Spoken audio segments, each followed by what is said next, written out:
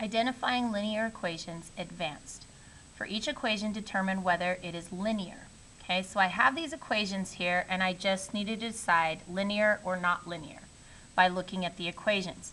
Now, a linear equation can have an x and a y, okay, but the x and the y won't have any exponents on them other than 1, okay, so raised to the first power, which is just itself.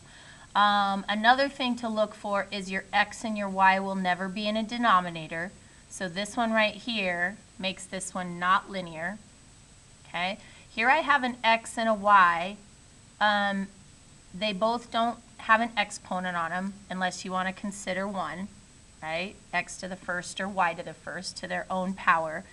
And if you look at this one, and throw the negative 2 over to the other side and make this a positive 2 plus 6x, okay? I have y equals 2 plus 6x. It's in slope-intercept form at that point, okay? This one is linear. This one is not linear, and I can tell because of the exponent of 3 on the y in the first term. So this right here gives it away as being not linear, okay? This was the problem in the first one, okay?